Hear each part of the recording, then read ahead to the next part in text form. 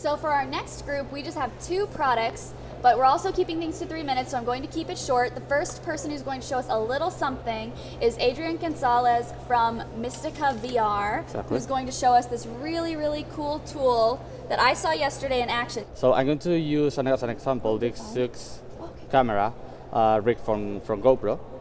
So first thing I'm going to do is to synchronize the audio of all the cameras to match it. Go to the reference frame, sync, and then with a range of frames, I can just match the audio of all the cameras, so all the cameras are in the same position. Once I have it, I have the offset here.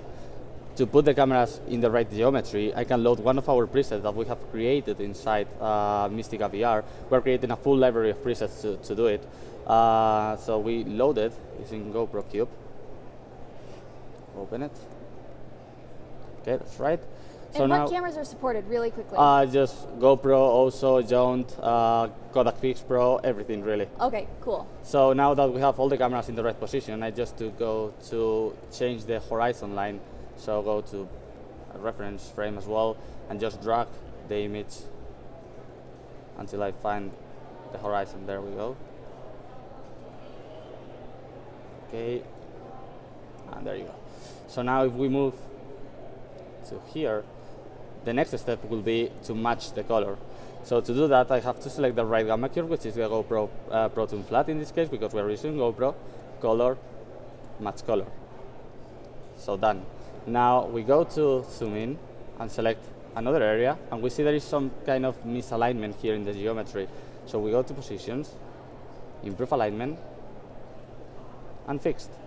And then if we go to another area, we saw one of the most common problems in any VR rig, which is the double image, because you cannot make a perfect match in the whole parallax of the image. So the only way to fix that is with optical flow, and the optical flow in Mistika is very fast and pretty accurate.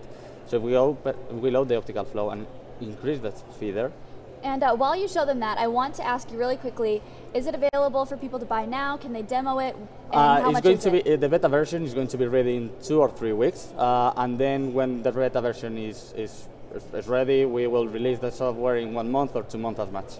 All right, cool. And this is part of your Ultima package? Yeah, well, it's a standalone product, so you can use it with any other software. Okay. But if you have another HGO product, you can just save a project from here and just open it in other software and continue working there. Awesome. And I will have to say that there are a lot more features that we didn't get to because 3 minutes is never enough time. Yeah. But I think you did a really good job covering some of the key points.